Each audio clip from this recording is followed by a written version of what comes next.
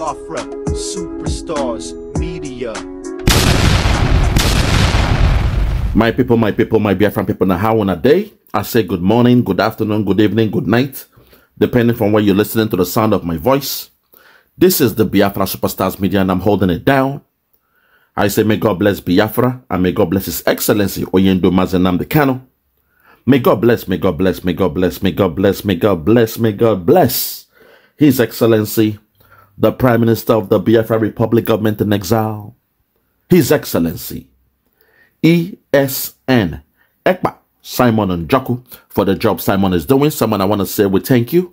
We appreciate you. We love you because we know in your hands Biafra is coming. In your hands Biafra is safe. And in your hands, when Biafra comes, the people of Biafra will rejoice.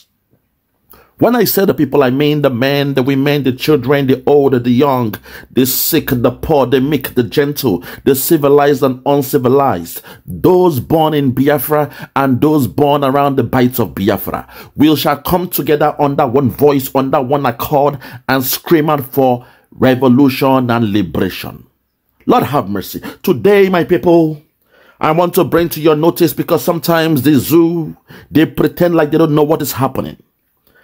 As it was good for the people of Chagos Island, it will be, so shall it be for the people of Biafra. I want to bring to your notice that our great lobbyist, oh my God, the great Jim Moran and the great Elias Gerasoulis, they promised us, they spoke to our Prime Minister and the cabinet, and they promised that just as America was able to pressurize Britain to hands off Chagos Island to Mauritius, that same way will Biafra regain her freedom. Britain will be pressured. We are doing the right thing. We are on the right steps, and Britain will be pressured. Today, I will bring a message, a tweet from our great lobbyist, somebody I love so much, somebody I appreciate, I admire for the wonderful job he's doing for the people of Biafra. A Biafran by nature. I mean Mr. Elias Gerasoulis. I will bring what he said on tweet. I will show you what the Zoom media are saying. And I will also give a masterclass presentation showing you a historical background of the people from Chagos, the Chagos Island. I may have to link up a bit of Biafran in them. I may have to do that, probably. But let's see how my presentation will take me. At this point, before we play what BBC are talking about, the stuff, the zoo government, I want us to listen to the tweets of Elias Gerasoulis, where he said, and I quote, "The United States has played a key role in pressurizing the British to cede its claim over the Chagos Island in Mauritius, in exchange for securing a key U.S. military base in Mauritius. The U.S. is willing to force the hand of British in proper terms are offered. The U.S. can play same role vis-a-vis squeezing British in support of Biafran independence. This will come and much sooner than you think." I love the last statement where he said, "This will come and much sooner than you think." At this point, my people, you've heard from our lobbyist team, people who have even gone the extra mile. They are doing the role more than the lobbyists. We now have a shoulder to lean on in America. I see them as our brothers because they are playing, in fact, they have gone beyond their scope because they love us. They have seen that what we are asking for is genuine. They have seen that the contract we have with Nigeria, the amalgamation, expired in 2014. And right now, the zoo government, they are on borrowed time. Elias Gerasoulis and a man I call the Maverick, the great Jim Moran, a man that when he speaks, the Congress, they listen. When he speaks to the White House, they open their doors and listen. When he speak all the different departments in America, they know who he is. He's been in Congress for so many years. More than 25 years. He's a maverick. Somebody that has the ears of those in Congress.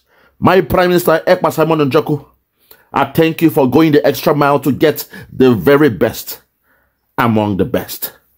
We thank you because with the lobby team, we have been able to go so far. They have helped to push this movement to a very far distance. My people, without any much further ado, let us start with the video of what the BBC is talking about in Britain. You know, Britain, they are very, very smart. They know how to, you know, paint a picture to make it look like they came with clean hands. But without any much further ado, let us listen to what the British broadcast company, I believe that's its name, BBC, are talking about this great, you know, movement whereby the people of Chagos Island, they are regaining back their land. If you are ready, let's go there. Listen. The UK government has announced it is to return the Chagos Islands to Mauritius. Mauritius has claimed sovereignty over the islands in the Indian Ocean, which are around 500 kilometres south of the Maldives, since independence in 1968.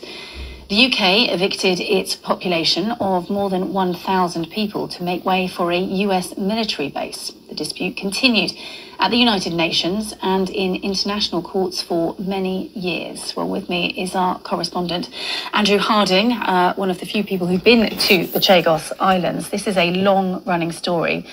Take us through this momentous decision today. It's an extraordinary story, as you say. It's been in the courts for a long time. It's one of those disputes that has sort of rumbled on in the background. Most people listening to this, watching this, will never have heard of the Chagos Islands, but they might have heard of Diego Garcia. And that's the island, the American military base that is really at the heart of the dispute and at the heart of this breakthrough today. And that's how both the Mauritian government and the British government are framing this. It's about security, long-term, in the Indian Ocean. So basically, in 1968, back when Mauritius won its independence, it didn't get full independence because Britain kept back the Chagos archipelago from Mauritius. It had already promised in a secret deal to give the Diego Garcia atoll to the Americans for a military base.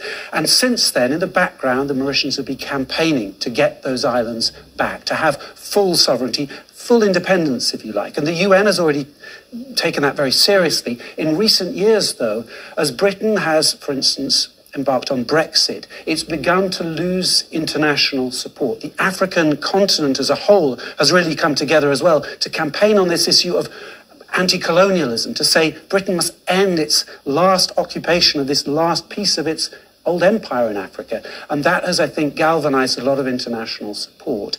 And finally, today, we have what both sides agree really is a historic moment. They've signed a deal. They still need to sign a treaty, but they basically done a deal on all the details. And if they've put it in this very short announcement today, key is the fate of Diego Garcia, which the Americans will continue to operate from now for the next 99 years, whereas the British lease that they'd granted the Americans was running out in the next decade.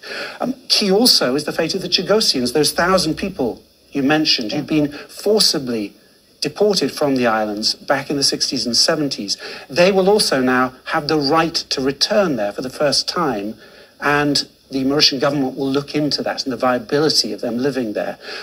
And thirdly and finally, I think this is fundamentally about this issue of international law. And Britain could sense that it was losing the room, it was losing support at the UN, at these international bodies. And so, under some pressure, it has come to this extraordinary moment. Hold it there. Under some pressure, Britain has come to this momentary moment. Under some pressure. Last time I told you, Mr. Elias Gerasoulis said, America can still put the pressure on Britain to let go Biafra. Because the contract that we had with Britain has already expired. The amalgamation nonsense they did, where they brought 3 different core nations and made them one, something that from its inception, it has never worked. to Britain, what you did that you called Nigeria, is like bringing Russia, France, Germany together and make them one country and secretly tell the Russians they were born to rule. That was exactly what you did in that thing you called Nigeria.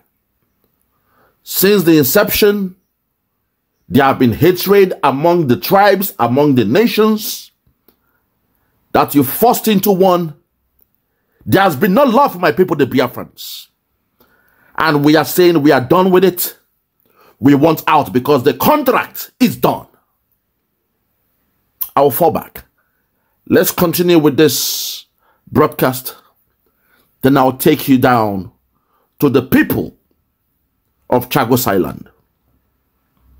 They also have their own freedom fighter. The same way we have Nnamdi Kanu, the same way we have our Prime Minister, Mazi Simon Ekpa. The people of Chagos Island also have someone who is speaking on their behalf.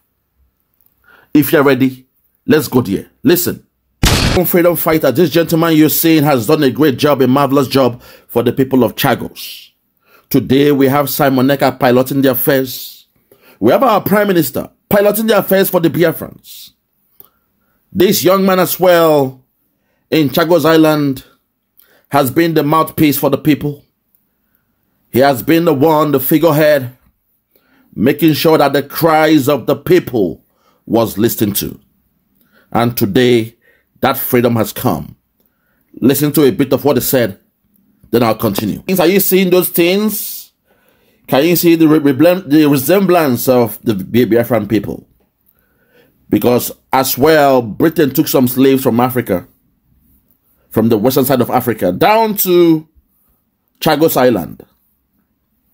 You will see a similarity of the Biafrans. Let's continue. Watch this. Hold it there. They've been living there since the 18th century. African slaves brought to the island to work on their coconut plantation. Pay attention, my people. Britain has been taking the Biafrans for a ride. Pay attention. What they've been doing to the Biafrans is deliberate. Mind you, as Hari Dokubo said, his father, his grandfather, they were specialists in selling the Biafrans as slaves.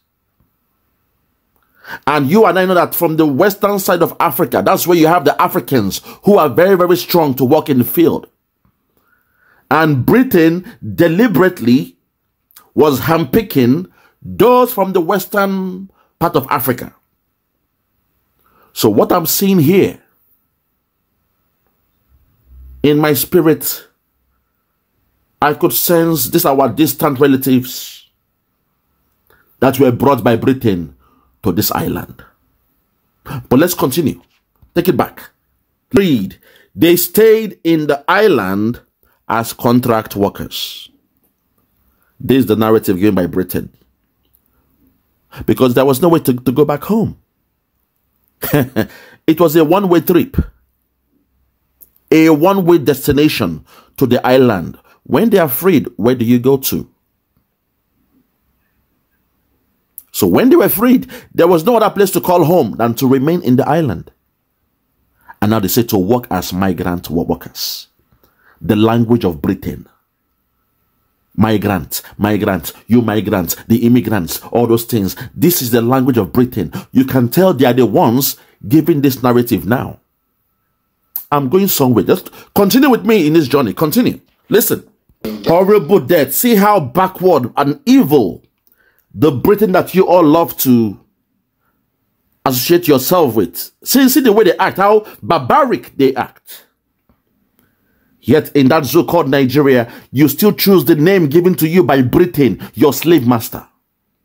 You still love the name given to you by your colonizer, Nigeria. But look at what they were doing outside of Nigeria. Because most of you have chosen not to be historians. You love the God given to you by Britain. You love the Jesus given to you by Britain, your slave masters. So you have chosen not to open up your mind and see what Britain were doing to every other people, every other nations in Africa, around the whole world. It's a taboo for you guys to still call yourself Nigeria, a name given to you by an oppressor, a criminal, a people from a tiny island that went around the whole world scavenging, pilling, and stealing and looting from the people. They stole the wealth of the nation and they claimed something called the Commonwealth. You Nigerians that believe in Nigeria should be ashamed of yourselves. And by God's grace, from the 2nd of December, we are the Biafrans, we're out. We are done with this nonsense called Britain and their so-called indirect rule. They killed everything on sight. Even the dogs were not spared in Chagos Island. But in the zoo, you claim to be journalists. You claim to be media men and the rest of them. But you guys can't even do a basic research to understand that these people that called you Nigeria, these people that amalgamated you together, what was their intention? Why did they bring a warring people, a different tribes, a different kingdoms, different nations? Why did they bring them together? What gives them the audacity to name us Nigeria? How can they? Oh my God. My God, have mercy. It's so painful that you guys are so stupid, myopic, and backwards. When they say the black man is shallow, when they say the black man is two-thirds of a man, sometimes you guys get angry. But to call a spade, sometimes you guys just act exactly the way they call you. That you are dying to keep together something created by Britain, a white man, a slave master, your oppressor, all in the sake of business. All they came to do was business. They don't love you. They came for business. They came to steal your resources. And they stole it very, very well. And guess what? They told a particular tribe they were born to rule. They told the Fulani tribe they were born to rule. And some of you still believe in Nigeria. Some of you say, God bless Nigeria. Nigeria must remain one. Nigeria go better. You guys disgust me. You claim to be educated, but you still say you believe in one Nigeria. Something created by your slave master. It's like the devil creating something, and you are dying to keep what the devil created one. Britain is worse than the devil. I said it. Let's continue. Hear the story of these people. Today, they've gotten their freedom, or they're in the verge of getting their freedom. But some of you imbeciles in that zoo, in that contraption called Nigeria, some of you living in a backward country where there is no light, no even food. Now you are hungry. You claim you are hungry. Animals. You guys disgust me with a passion. You are dying to keep together what was created by your slave master. Una shame, they shame me. Your shame is shaming me. Let me say it in English. The shame of Nigerians, those that call themselves Nigeria, their shame is shaming me. I am ashamed of the shame emanating from that country called Nigeria. A very backward people. They claim they've got swagger. They claim to be the best from Africa. But look at them in the way they rationalize. They are still following the footprints left. They are dying. They are killing for the footprints left by their slave master, Britain. Britain came to Africa to enslave you. After they enslaved you, they now colonized you. Get that in your stinking dirty skulls. Animals. You guys disgust me. Your colonizer, your enslaver gave you a name, and you are dying to keep the name together. Your enslaver, your colonizer gave you a country. They brought three different tribes together as one. And they made you one, like God. They say you must remain one. Your name is Niger area, the area of the Niger. Nigeria, Negus, the area of the Negroes. The Negroes. After the river called Niger, behind that area of the river, are where you will find the strong black men. Where do you find them? In the Niger area, the area of the Niger. And over time, Niger area became Nigeria, Nigeria, Niger area. And you animals are dying to keep it one. Una shame, they shame me. Let's continue. I will take you on this journey. Look at what a real people, despite they don't even have enough, look at what they are doing to free themselves. They are fighting to liberate themselves from Britain. But you guys, your politician, every other day, they are flying to Britain. When they want to do a debate for election, they go to Britain to tender in their CV, to do a presentation in Chatham House. Because you still love your slave masters. Man, I feel like insulting you guys. It will get into your head and allow shame to, at least shame. You guys should have shame. Pride. Have the sense of pride. How were you living before the coming of Britain? That's the question. What was your way of life before Britain came to enslave you and colonized you? How were you living before the coming of Britain? You animals, you've refused to ask those critical questions. But today, the people of Chadian Island, they are doing that. They are showing you how to be a man. How to fight to the end. Fight for what you believe in. Die for what you believe in. You animals. By God's grace, on the 2nd of December, Biafra is coming. 2nd of December, this madness will end. This enslavement will end from the 2nd of December. Our Prime Minister, Mazi Ekpa Simon and Joko, we thank you for the job you're doing. We appreciate you. To the lobbyist team, the great man they call Elias Gerasoulis. Also, the lead of the lobby team, a great maverick, Jim Moran. We thank you. We need you more. We need you more this time because the pain is too much. The suffering is too much. We have suffered enough. The same way you asked for freedom from Britain, you told Britain, give me liberty or give me death. That was the mantra. That was the slogan of America. When they were fighting for their own freedom from Britain, their own emancipation from Britain. But this evil entity called Nigeria, the zoo, that's why we call them the zoo, an animal kingdom where they think like animals. They even think lesser than animals. A place where there is tribalism, nepotism, retapism, and the rest of the isms. A place where they refuse to develop as a people because of tribalism. And they are saying they believe in one Nigeria. May God punish them and their one Nigeria. It's so painful. A small island that they are fighting for their freedom. Chagos Island, and today they are on the verge of getting or regaining their land from Britain. A tiny island in Europe. And the so-called giant of Africa is acting like an ant, loving their slave master. Very shameful and disgusting. I digress. Let's continue. And the implication to them was that if they didn't go, then the same would happen to them. Listen to what they uprooted from your motherland and they put you in a prison. That's how nasty Britain is. And you guys love the name given to you by Britain.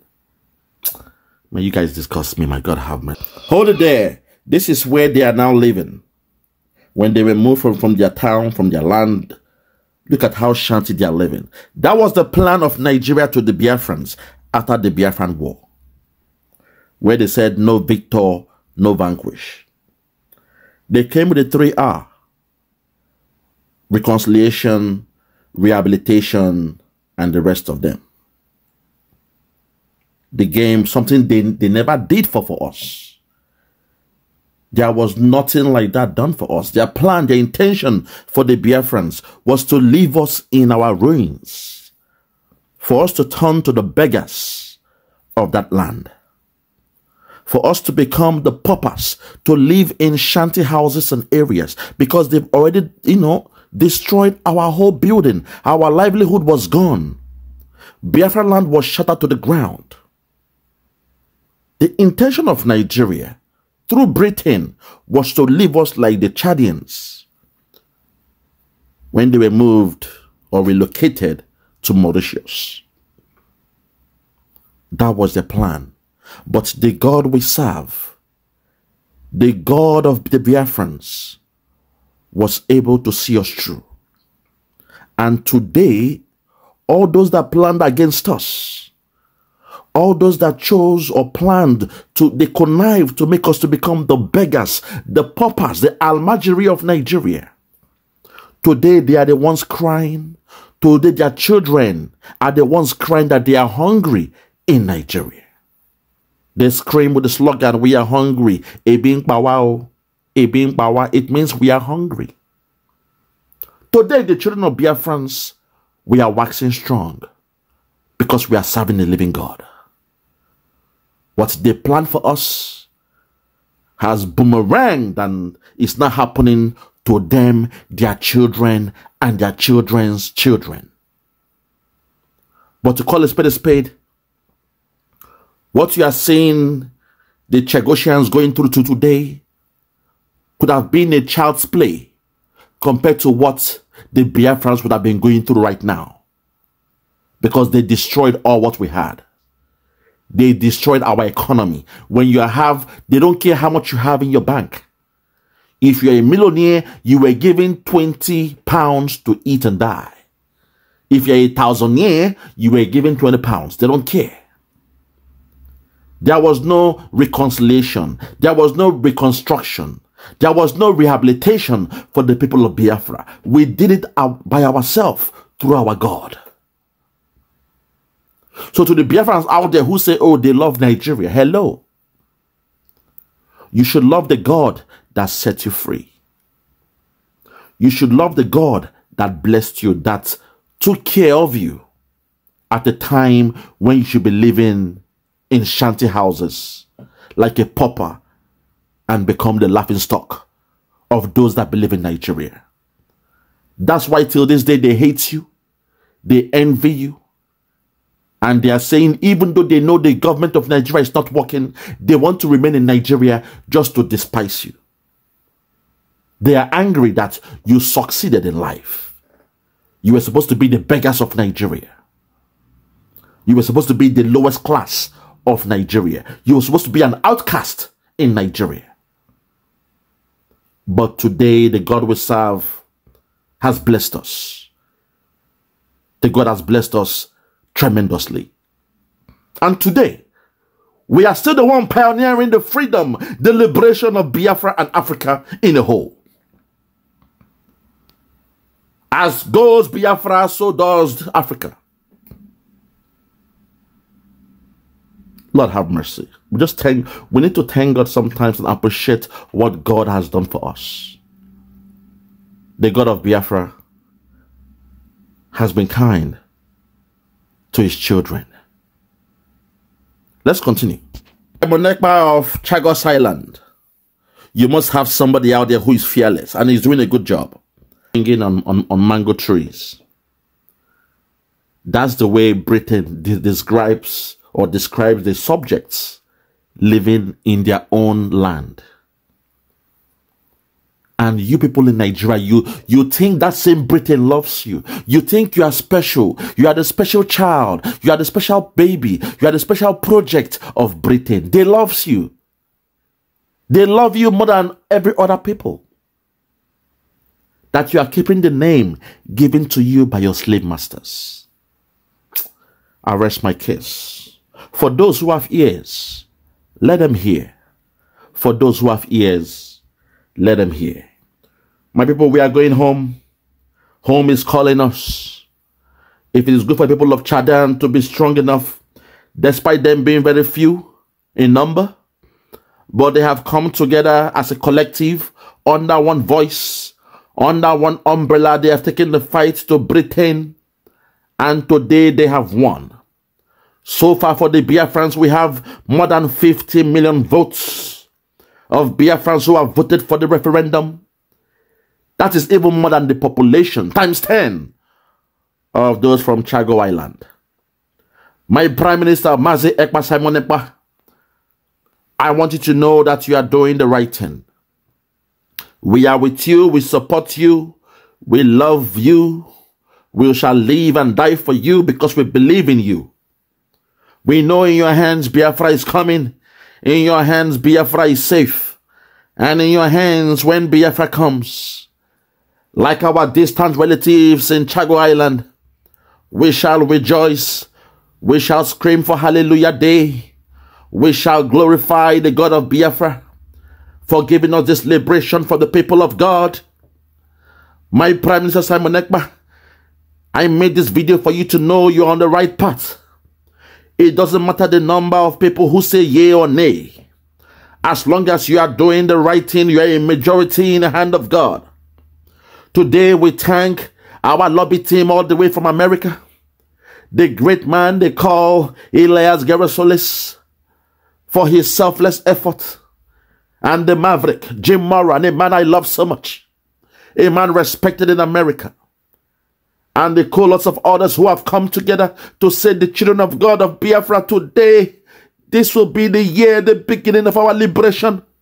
From the 2nd of December, our freedom is coming. We must get this freedom. We are tired of being slaves in our own land. We are tired of respecting our slave masters. We are tired of being subjugated by a people, strangers, that Britain has brought together to dominate over us. My Prime Minister, this is the time for us to come together. All Biafrans that believe in the Biafra Republic government in exile, you have voted. You were the ones that asked our Prime Minister and his cabinet to carry out the referendum. It has been executed. We have voted so far, and so far we have more than 50 million votes. I want us to stay together, work together, fight together, collaborate together. Make sure we get this freedom. This freedom is a must. Like the people of Chad, their company, look at them now, they are happy. Chagos is free. The people of Chagos, they are free. They are free. One day it will be the turn of the Biafrans. Our freedom is coming. And when this freedom comes, we shall rejoice in the morning, in the day, in the night. Rejoice without ceasing. We shall be glad and thank the God of Biafra for doing it for us, the children, because we have suffered enough. Britain, we are telling you to let us go the same way America has forced your hands to let Chagos Island leave. The people should get their freedom and return back to their land. We are telling you, Britain, the contract we have with you is gone. It is done. It has elapsed. The 100 years amalgamation has elapsed. From 1914 to 2014, 100 years is already gone. We are now on borrowed time. Britain, you must let us go. Wash your hands off the case of Biafra. Allow the Biafrans to go. Those that love you, those that call you Nigeria, you can stick with them. Those that believe in Nigeria, you can walk with them. You can continue to be their God and their colonial masters. But with the Biafrans, we are saying we have had enough. We believe in us. We believe we can do it by ourselves. We want to take our destiny into our own hands. We are saying, Britain, let us go. We know you are behind this. Britain, let us go. And we thank God that our lobby team from America, they are doing the job. They understand the plight of Biafrans. We are now working with the policy, the Biafran policy with America. You must have a foreign policy with America. So my Prime Minister, I agree with what you have said about the creation of a Biafran policy with America. Because they must know how we want to work with them, how we intend to do business with them. How are we going to, discuss and, legislate with them when our freedom comes? They must know how we shall roll and operate in an independent country. So the first thing that must be ironed out is a policy, a Biafran policy with America. America will be our friends. America will be an ally. America we shall work like Israel is working with America. Today, Israel is safe because of their partnership and collaboration with America. so shall be the Biafrans. We shall be friends with America because America has been there. They've been fair to us. They understand our plight. And today we have people in America who are supporting us. The great Elias Gerasoulis, we thank you. I appreciate you so much because you are giving out, you are rendering a selfless service. I say to you, Elias, when Biafra comes, your name shall be written in gold. Your name shall be carved in gold.